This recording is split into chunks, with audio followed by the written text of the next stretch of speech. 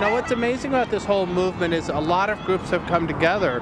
I'm not an expert, I'm just observing this. I've been down to the park a few times, but they've come together to plan these demonstrations collectively. I went to a meeting last night, it was on the web, and they held it at the Teachers Federation, and the plan was to recruit 99 people to wear white t-shirts that would say 99 on them, and then practice non-violent passive resistance.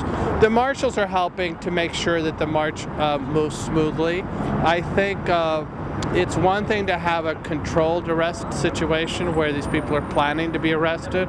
It's another thing to have something dangerous. They don't want something where the police are shoving or practicing any kind of brutality against people, and they don't want the same thing on the part of the protesters. I mean, no one wants a riot. That's not the purpose of this movement.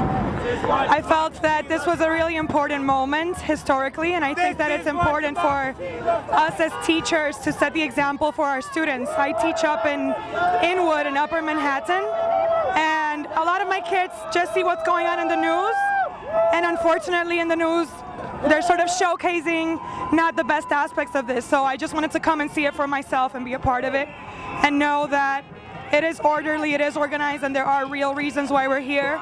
School aids have been cut in our schools up in Upper Manhattan and the Bronx, and our population really needs these people to receive them in the mornings, to keep them safe during lunch, and it's unacceptable that today probably many people were down in Fifth Avenue buying $3,000 bags, $4,000 shoes, and my kids don't have enough space to work in or a decent textbook to write off of, and it's just unacceptable in this day and age to have these conditions in this country.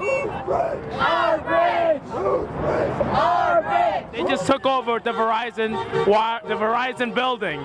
They just put a hologram into the Verizon building from another apartment, and they're projecting messages to us, the people. They're using the people's mic visually. That's exactly what they're doing. We're in solidarity with the 99%.